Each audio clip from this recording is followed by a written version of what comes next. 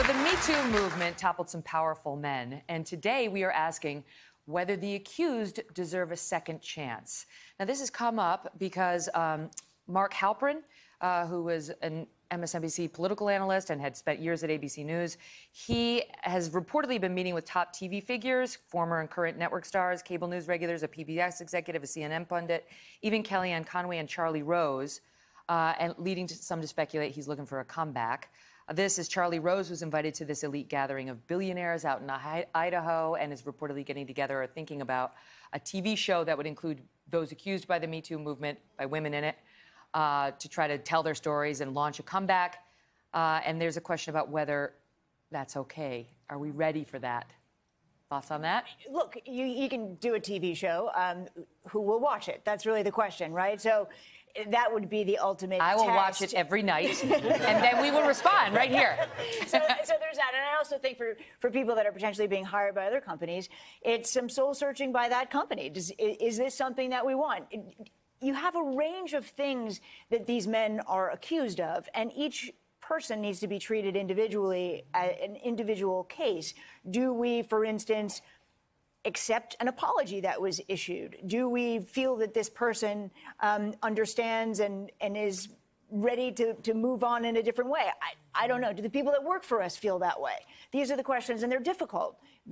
And there's a sliding scale too. I mean, I don't think Harvey Weinstein is ever, if he managed to stay out of jail, I don't think he's ever going to get hired by a company or be allowed back into polite society. I really don't. I also think there's a difference, though, between talking about someone, going into business or having a TV show or being hired by, an entertainment company versus someone being brought into the White House and paid with taxpayer dollars without. Do you mean President Trump? Well, yeah, I couldn't be talking about President Trump.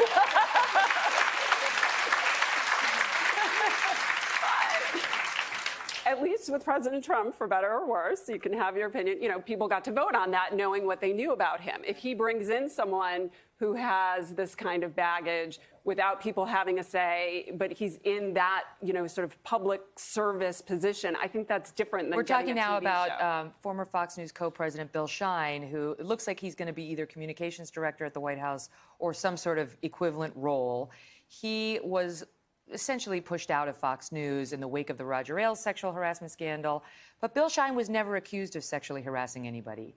At most, he faced a couple of lawsuits suggesting he may have looked the other way when allegedly knowing about Roger Ailes' harassment or Bill O'Reilly's harassment. But in Shine's defense, and I have spoken publicly about having gone to him about O'Reilly's bad behavior at Fox, there's no proof that he knew about the litany of complaints against these two guys.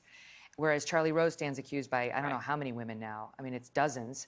He denies the allegations. And Halperin, too, his allegations are very graphic and very disturbing about what he did to those young women. And I think there's a question, who would watch? I mean, there'd be a curiosity factor. Who would sponsor it?